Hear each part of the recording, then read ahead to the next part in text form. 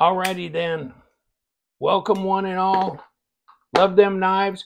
We talk a lot about budget knives, and this one looks like Miguron, doesn't it? It looks like a, hold on. I thought I had a Miguron knife around here somewhere. Where is there one? It does look a lot like it, doesn't it? The logo. There's my Miguron Centurion NG10, okay? But this one's only $40-something. This is half of that. Okay, so you think $40-something is inexpensive? This is half of that. It's like 21-something freaking dollars. 22, 20, what is it? 22, 23, 21. $21.24. Okay? Oh my God. It's the N06, of course. It's a smaller knife. It's like 3 and a 7, 3-inch blade, 7-inch overall. No, it's not an S90V. It's a D2 blade. Okay. And here's kind of your little poke around. This is not the overall length, though. I think maybe I got that mixed up with something else. Hold on. Let me double check. I kept thinking this was closer to 3 even.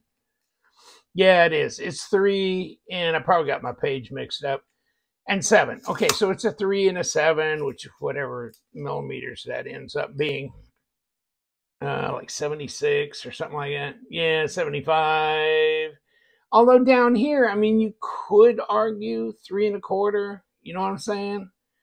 And cutting edge is over 3, actually. It's just this bolster jags up and out, you know, and so it makes the blade measure shorter up in here. But yeah, you know, about 18 centimeters overall length. Now, this is the 06, and I got the box turned upside down and everything, but I have an earlier video that I did on the Nightwolf 05 because I got both at the same time, and I thought, okay, this is cool. This kind of flat grind leaf shape thing, and this is a bigger knife, okay? So these are both, and other models available. I'll give you the link below, okay? Interesting. Don't know where they're going to go with that. Remember Free Wolf, Free Tiger, I can't remember brands, different brands, right? And then you got the SRM knives, you got all kinds of stuff, right, out there. Much less, like I was just showed you the Miguron knives. When they do their budget knives, they're very inexpensive, and of course, petrified fish, etc., etc. Now these are super inexpensive, super duper inexpensive. So yeah, they're really inexpensive for now, and God only knows. They're way less than honey badger knives, and even that 05 I just showed you, the N05. What's that? Right here. That's only $23.79. Nightwolf. Okay, so I just thought they were intriguing because they're so inexpensive. And they have bearings in them, all that kind of thing, but not ceramic, because I did a disassembly of the other one already, so I know it's not ceramic bearings. But a little 3 and a 5, very lightweight, G10. It's got some grippy, right? The ergos are fine. You got this kind of front little finger choil area and that. A little cutaway here for sharpening, D2 blade. I'll probably send one of these in on my next batch for testing. First of all, confirm it's D2, and second of all, get a Rockwell as long as I have an available space to hit it. And this one would have to be the one tested because the other one's kind of doesn't really have a flat spot. No, it's just a continual, and you can't take a Rockwell on a slope, you know, well, unless you could get in here. So I'll figure on it before I send it in. But here they are. And yeah, this one it's bigger. Although this isn't even a full 8 inches, okay? But it's really pretty much a full-size EDC. But easy to disengage, nice little drop, not bad. Drag around beater, liner lock, nested liners, okay? Even though they're skeletonized a little bit up here, especially on the top, you can see that. We'll take this one apart. I mean, we took the other one apart. We might as well take this one apart for this. Deep carry pocket clip, but right hand only. Okay, so no lefty-loo, huh? And I mean, if you want to get fussy, it would have been nice to have tapered screws because those are taking up some of the room, aren't they? Up here, you know, when you slide it in your pocket, it's gonna, you know, this is gonna hit the lip too, right? But I like the pocket clip design. It's good and it's springy. It'll hold. It's a decent clip. Little backspacer action happening around here, and then you got a place for your lanyard. Nothing wrong there. Is it sharp out of the box? I tested the other one. It felt pretty good, and this one does too. Whoop. Got to touch the paper first, though. Yeah. Okay. So, you know, and what I found intriguing was that you can just throw everything on the floor. Did you see the little thing that came out of there? Here. It's this. You get this. And I don't know, it's like you could hang this on something, but it's not an air freshener. And I thought that was kind of interesting. I mean, graphics are cool. Here's your microfiber cloth. Okay. I mean, I'm talking a $21 knife. Okay. I mean, I just thought it was interesting that they did that. And then the little plastic that the knife comes in is down in here somewhere. You drag this out. Okay, so you got the plastic, blah, blah, blah. But it comes in a drawstring pouch. Okay, as well with graphics on it. You know, microfiber cloth, a little, you know, cardboard coin thing, whatever. So that, I don't know. Why? I don't know. Do they need to? Probably not. Then the box is decent quality, you know, it's not shabby and garbagey or anything. So, I mean, where are they going with this? I don't know. But I think it's somewhat intriguing to maybe keep up on where they may go. I mean, are they going to be a flash in the pan, here and gone? Are they going to expand their line and keep going and be another Vosteed or Petrified Fish or, you know, Free Wolf or SRM or whatever? You know, there's a bunch of different knives. Trevisa's out there now. You can see them on Amazon. There's SRM and no, I mean Sativian as well is another. So, okay, we'll see. But I mean, this is nice, this machine. And oh, well, it took me about 800 years, but RIHE design. So, I mean, RIHE's got their own line of knives that they are making, okay? Because his designs are pretty popular, and he's done a lot of designs for Tucson knives as well, and others, okay? But now he's doing his own. So this is one he did collaboratively for Nightwolf, okay? So, you know, I think that's a draw, because I know some guys that I DM back and forth with on Instagram that like RIHE designs, okay? So there you go.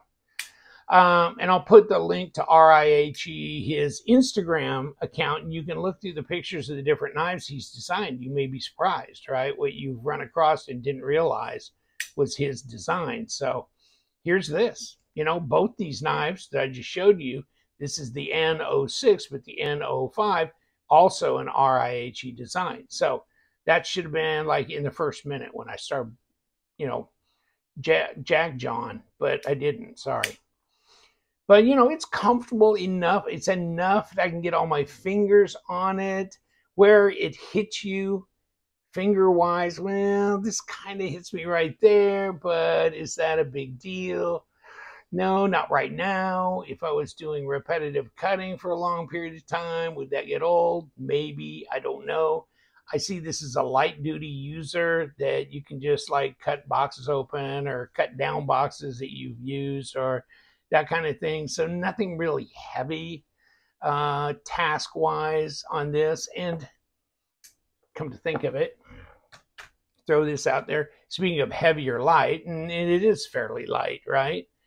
It's way under 100 grams. It's 77.6 grams. So if we roll it back around to ounces, it's 2.74 ounces, okay? It's very, very lightweight. Now, what is it as far as fatty goes. How fat is it? Well, it's 0.51, so it's actually fatter than like Spyderco. Come here. Paramilitary, my Maximate one that I'm trying to get rusted out because I live in Florida. But so it's actually thicker than that, right? Because it's like a 45, right? 4.5, right? This is a 5.1. So actually, it's thicker. But the blade stock, I'll bet you, is thinner. Because I think the Spyderco is it's 3.6 or so, 3.5. This is a 0.11, so it's a 3 millimeter. Yeah, 3 millimeter blade stock, where good old gray boy here is 3.6. So, okay. Get out of here. See, I'm trying to rust it up. You can't feel it though, so it's not pitted. So I need to dress that out because I don't want it to get that way. Okay. But yeah. So as far as beater, I mean, you know the Ganzo knives that I've done reviews on, and Ganzo really just hasn't hit the scenes with anything really all that, whatever. Recently, I'm kind of surprised. But this is in that price range. So that's pretty damn competitive, especially if you want something that's not cheapy, cheesy, gas station-y. You know what I mean? Like some of the Master Cutlery crap, M-Tech and stuff like that.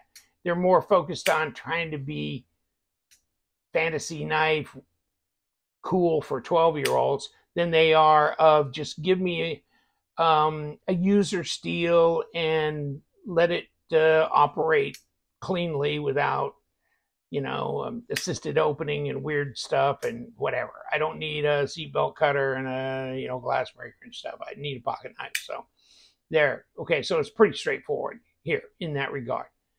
That's how I like it. It's okay. And I like this one better. This one has a smoother drop. So if you're looking to get one of them just to try it out, get this N05. This would be the one I would prefer over this one. But this may appeal to you more, and this is lighter. This is smaller. Okay. So, yeah, either way, you're fine. You're getting the same materials. It's just a different design. But this one, I don't know. Maybe it's just this particular knife, but it's really got a nice smooth drop. And I like this contoured G10. Really feels good in the hand. This one really feels pretty nice. I mean, I'd put it in the category of Honey Badger, or maybe better, really, to tell you the truth. I mean, this seems like the early Civivi Praxis type stuff. You know what I'm saying? At least to me it does. So this one here, yeah, this is nice, okay? All right, so the N06, okay? And like I said, put the link down below. Let's take it apart. KPL time, right? KPL time, and grab this dog for the number 8 on the pivot, and will it unscrew? Ooh, easy. Not a problem. Okay, they didn't junk it up. Sometimes the cheap knives, like they slam the thread locker on there and you have all kinds of grief and craziness. And you know what? That looks like a captured pivot as well. Well, you know what? I think it is. And the other one was, right? Because of this logo they got here. Okay. Get out of here. Is this? Oh, shit. Yeah, that's right. Now I remember the 05, the 05 was like this too. It has number 8 body screws. I mean, $21. Okay, $21 in some odd sense, and it's got number 8 body screws. But of course, you know what? Never mind. So is a pocket clip. Wow, I slept since I did the N05. So I mean, you need one size. You need an 8. That's it. You got it, right? So there's your screws for the pocket clip. Is one bigger than the other? No. Okay. So there's that. Pocket clips off. Ooh, and you got an extra out here. And the reason you do is you got something coming through this little standoff area. So the pocket clip screws are the same size because they both just go into the liner, and that's it. And that looks the same length though. Okay. Kick it. Okay, so here's the actual, and you can see, of course, you've got a nested liner that's in here. This is just a little piece coming across, locating. And, okay, there's your liner. Skeletonized here, but not here. And that's a ceramic detent ball, brother man. So there's that, but no ceramic bearings, just like its brother over there. And see if I can dump this out on the carpet or somewhere else. And here's the other one down here. And that's strange. So we had this actually turned around. Did you see that? What the hell was that about? It shouldn't be that way. It should be the other way. The bearing should be up against the knife. There's your stop.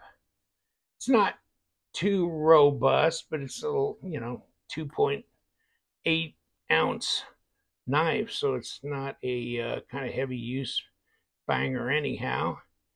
And I was going to pull this out. Okay, so we got captured pivot here. Okay, right there, and it comes in and it's squared off right there.